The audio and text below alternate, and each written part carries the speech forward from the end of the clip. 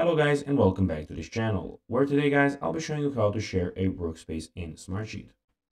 So guys, the first thing that you of course need to do is go to smartsheet.com and you'll be greeted by a website looking similar to this one. Now, when you did that, you just need to go and log into your profile.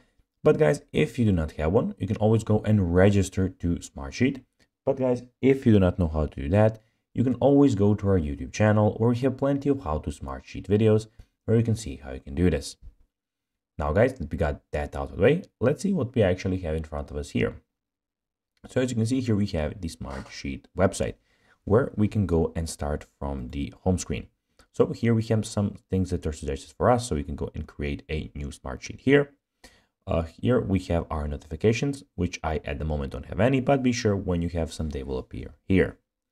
Here you have your folders, so you can browse here from your work apps, sheets, workspace, and deleted items. Here guys, you have the recently opened, and here you have your favorites.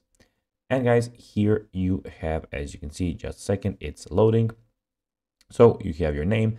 So just one thing guys, all the information that I am entering here is basically fake because for the sake of this video. So here you can search for work apps, share with you, recently updated. And here guys, you can go and see some new templates that you can add. And lastly, here you have all the information about your account in one place. Now guys, let's see how you can actually share a workspace in Smartsheet. Well, when viewing a workspace, you can share the workspace within other by clicking on the share button on the top right corner bar, and that's basically how you can do it. So it is here in the top right corner, as you can see. And guys, that will be everything for this video. I hope that you found this video informative.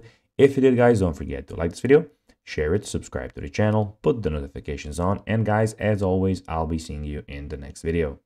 Bye guys.